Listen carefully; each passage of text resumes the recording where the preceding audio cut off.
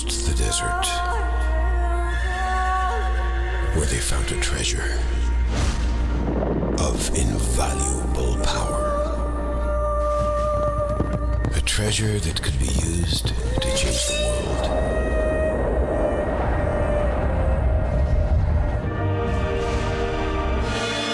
The key to the Book of Books.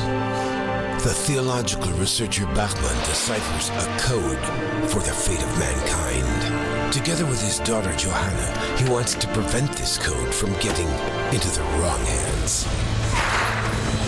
But an international criminal organization whose power reaches to the highest pontifical circles is also hot on Bachman's heels.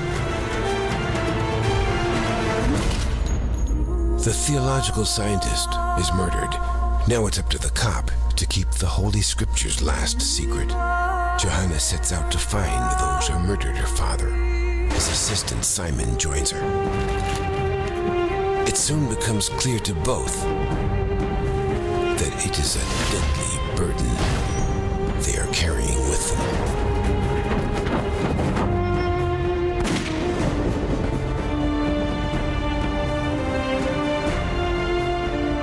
They get caught in a global intrigue,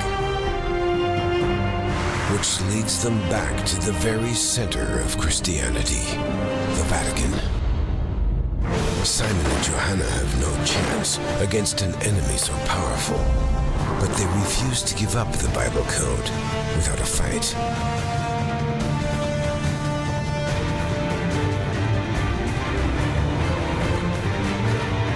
Their opponent prepares the strike. Not only Johanna and Simon's lives are in danger, the very existence of mankind is at stake, because with the help of the Bible code, everyone's future can be predicted. In the wrong hands, a diabolical instrument.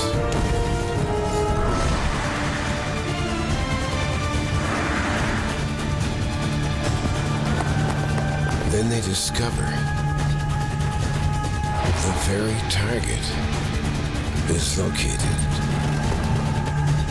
in the heart of the Vatican. Pope Innocent V is to become the victim of a murderous conspiracy. Simon and Johanna succeed in preventing the assassination, but in order to thwart the crime organization's sinister plans, they must find the key to the Bible code.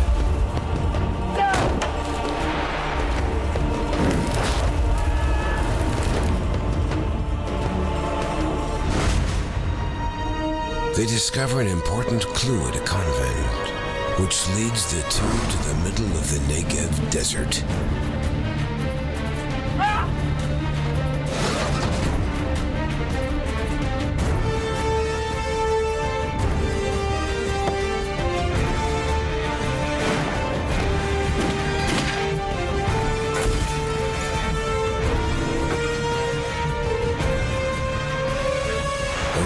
Against time has begun. With the final showdown. It is nothing less than Christianity's last big secret that is at stake. A secret that must be kept. Will Simon and Johanna master this monumental task?